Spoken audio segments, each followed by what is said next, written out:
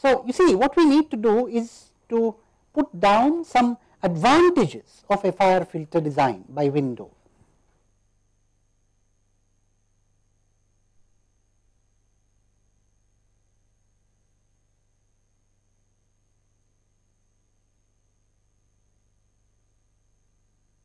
First, symmetry or asymmetry can be maintained.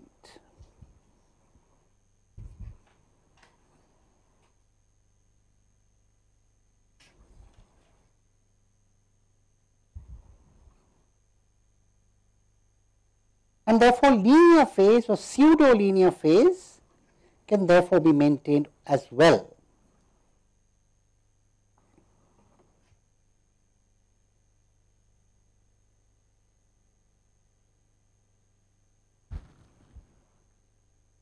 Let me spend a minute explaining this once again. It is a very important idea.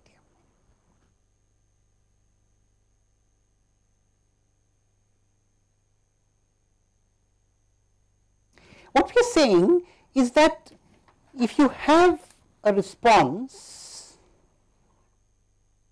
h of n which is real and h n is equal to either plus h n or minus h n, h of minus n, I am sorry. There is either even symmetry or odd symmetry. Then the corresponding frequency response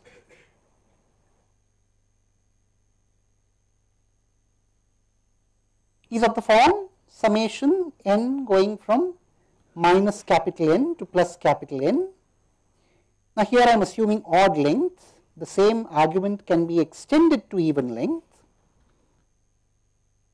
H n e raised to the power minus j omega n,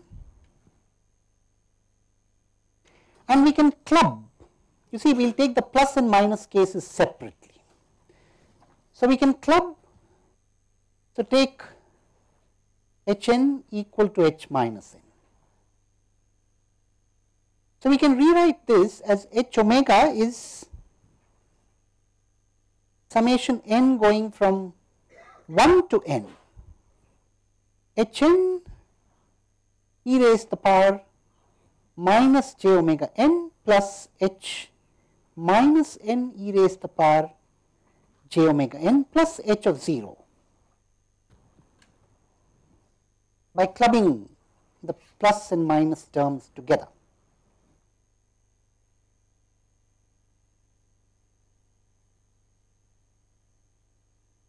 And of course, these are equal, and therefore, we can rewrite this as h of 0 plus summation n going from 1 to capital N h n times 2 cos omega n. So, therefore, when you have a real and even impulse response, as we expect, the frequency response is also real and even.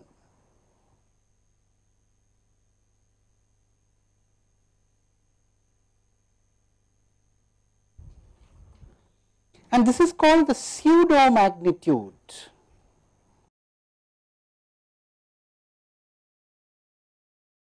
It is called the pseudo magnitude because if you now delay this impulse response by n samples to make the FIR filter causal, the only change that takes place in the frequency response is a factor of e raised to the power minus j omega times the delay, and that only contributes a linear phase. So, you have a pseudo magnitude multiplied by a linear phase. Now, the only catch is that it is a pseudo magnitude. This is not quite the magnitude. In other words, it could be positive or negative. Now, wherever it is negative, you are also putting an additional phase of pi. So, you can call this resultant causal FIR filter, that is the FIR filter which has been obtained by delaying this by capital N samples, as a pseudo linear phase filter. Pseudo in the sense that it is linear phase to the extent of a phase factor of pi. linear phase plus minus, I mean plus 0 or plus pi. It is called pseudo linear phase. And of course, a similar, in fact this I leave to you as an exercise. Exercise. Reason out what happens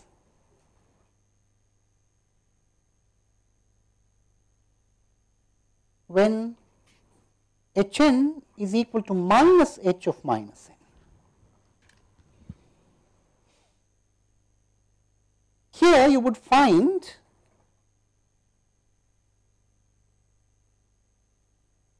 the pseudo magnitude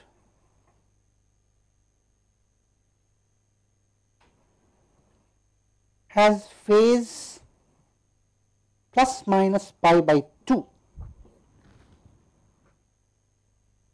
Essentially what we call the pseudo magnitude in this case would have an additional factor of either plus j or minus j. And then of course, if you delay it again you have the linear phase term, but then here the pseudo, the so called pseudo magnitude would have a phase of either plus 90 degrees or minus 90 degrees. So this is what we mean by FIR filters allowing us linear phase. You know, when you maintain symmetry or anti-symmetry in the response, then you are guaranteed a pseudo magnitude or pseudo linear phase, pseudo magnitude plus linear phase or pseudo linear phase. So it is the best, the closest to linear phase that we can get, that is what it means. Now, this is one of the advantages. The second advantage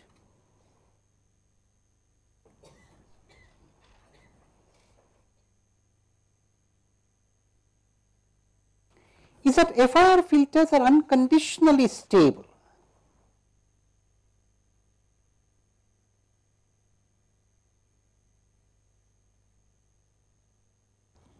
The impulse response is always absolutely summable.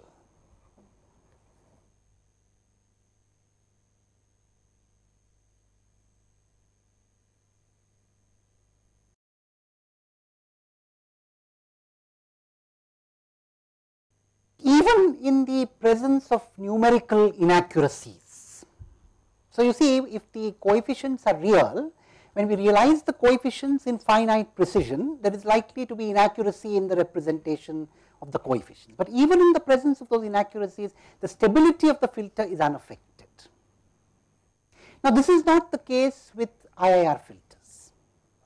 If the poles of the IIR filter happen to be close to the unit circle, and if there are numerical inaccuracies in realizing the coefficients, there is a possibility that the poles may migrate outside the unit circle in the presence of numerical inaccuracies, and then we have trouble in stability. Then of course it does not remain a filter at all, because then you are not even, you are not sure if the, now of course I would still say it remains, maybe it is not correct to say that it does not remain a filter, it remains a filter, but then you have this trouble that you are not sure whether a bounded input can result in a bounded output or not. Incidentally, IIR filters can never give you linear phase. And in fact, I pose this as a challenge to you. Show that IIR filters which are causal can never give you linear phase. I believe I posed this challenge before, but I am just repeating the challenge again. I also give you a hint. The hint lies in showing that causality and symmetry cannot go together. Causality, symmetry and IIR cannot all go together. Anyway, you see, we have seen this universal principle of engineering, and nothing comes for free. This is also true here. So FIR filters seem to have everything that we would want them to. In fact, one more thing that they have is that there is at least a design approach for FIR filters which are non-piecewise constant in the ideal response.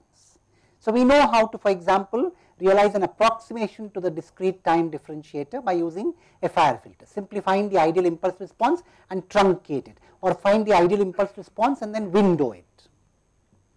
So we know, I mean, at least one way to do it. We don't know how well that approach would work, but experience tells us that it at least works well. We have an approach. We do not have one for IIR filters at all. There is no way to design an IIR, or there is no easy way to design an IIR discrete differentiator. I mean, definitely not based on the bilinear transform, because a bilinear transform is going to distort the frequency axis. So, it cannot be used for non-piecewise constant responses. You see, if now when you reflect on the bilinear transform with the benefit of hindsight, you realize that the reason why the bilinear transform worked, even though it made a nonlinear distortion of the frequency axis, is that the bilinear transform in frequency was a monotonically increasing transform.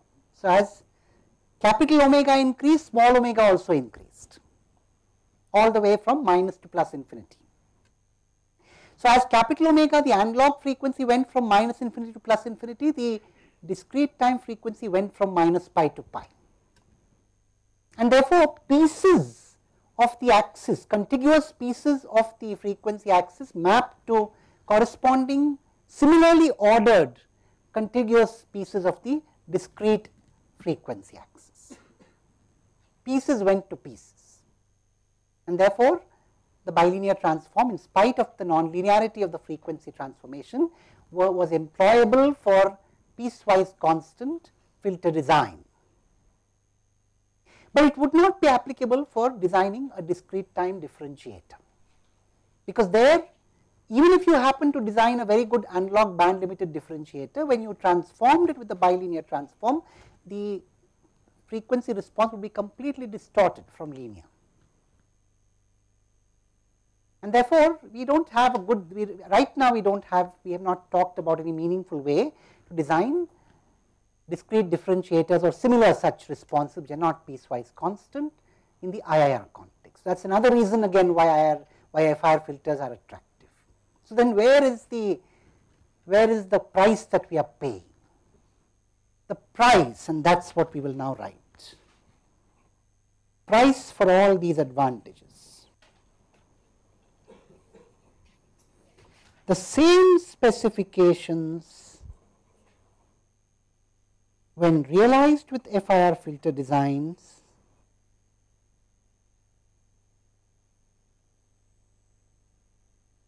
demand more resources.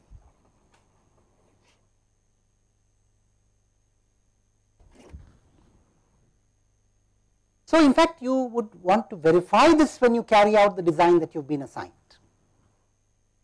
For the same magnitude specifications, when we realize it using the FIR filter, you would find typically that the FIR filter is much longer, it requires many more additions and delays. So, nothing comes for free. Anyway, so much so about the relative behavior of IIR and FIR filters. And now we have been talking about resources all this while. We must now actually come down to the issue of realizing filters. Now, there is one little thing before I go to realization that I would like to mention in the context of FIR filter design. You see, one might wonder why at all one should use a rectangular window when you have so many other windows to choose from. Of course, one argument is that the transition bandwidth is kind of the minimum. So, if transition bandwidth is the issue, then the rectangular window is a good choice. But more importantly, there is a fundamental other reason why the rectangular window is attractive.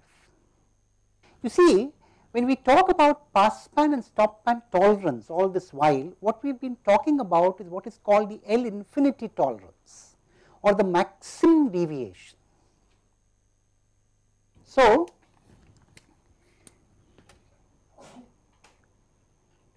what I am saying is, when we put down the specs for a low pass filter, for example, we said something like this. We said there is a passband tolerance and there is a stopband tolerance, meaning that the magnitude in the passband must be within this shaded area and the magnitude in the stopband must be within this shaded area. However, we are saying nothing at all about the extent to which or the frequency with which this should deviate from the ideal in the pass band and the stop band. So, it is quite possible that in the pass band, it is only at one frequency that it really goes all the way up to the tolerance. Everywhere else, it might be far away from the tolerance, it might be close to the ideal. So, this is called the L infinity notion of error.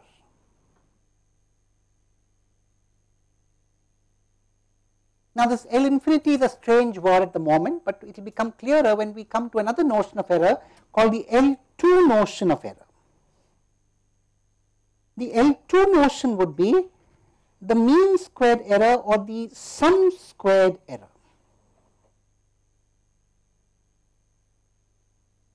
And it will be very clear where the number 2 comes from. You see, the sum squared error, L2 error as you might want to call it, is essentially the desired frequency response minus the actual frequency response.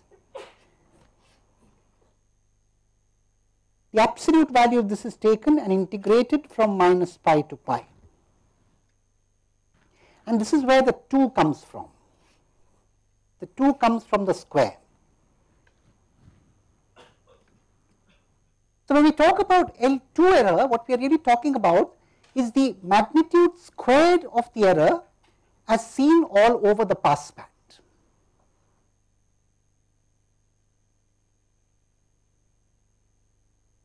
You see, now also actually if you really want to understand the number, why it is called L2, one should define the L2 error to be the square root of this integral of the error squared, mod error squared.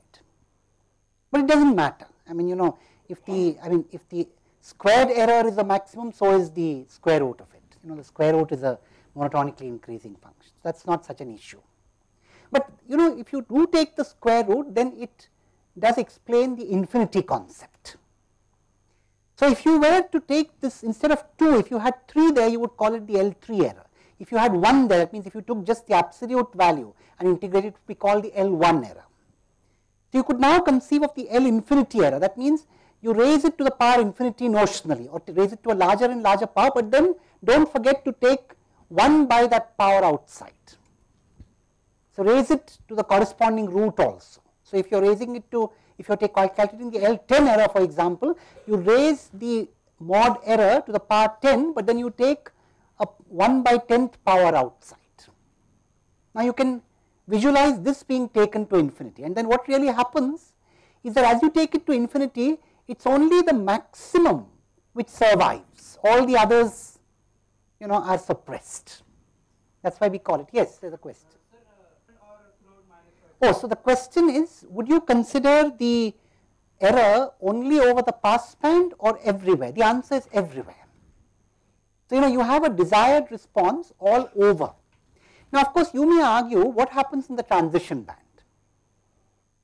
Well, you know, that is, of course, that is an important point here. The transition band actually does not have a desired response specified.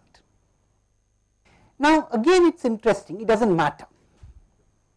So, here you could for example take the middle of the transition band as a point of separation, and you could take the response to be 1 up to the middle and then 0 after the middle in the case of a low pass filter for example, and use that as a desired response. You could also, if you wish, take only the pass band and the stop band and put down an error here. That would also be a meaningful L2 error, right, but the error is calculated all over the band from 0 to pi. Now, yes, there is a question. So, the question is, how do you take the desired omega? The desired response is 1 in the pass band and 0 in the stop band. Yeah. Anyway, the point is the rectangular window actually minimizes the L2 error as well. So, in addition to the transition band being optimized with the rectangular window, if one is talking, you see the transition band is optimized, but the L infinity error is the worst for the rectangular window. However, the L2 error is the minimum. So, the rectangular window is not without advantages. So, you see that also tells us that L2 error minimization is not the same as L infinity error minimization, and that is not too difficult to understand. You see, it is quite possible that at one place, as I said, you may have the response deviating very far from the ideal, but it may be pretty close to the ideal in many other places, and therefore, the L2 error could be low. On an average, the squared error could be low, but because at one place it deviates very far, the L infinity error is significant. So, that is about L infinity and L2 error. What I also try to illustrate here is that there is just not one notion of error, though we have taken the L infinity error all the time in our discussion without having explicitly realized it all this while.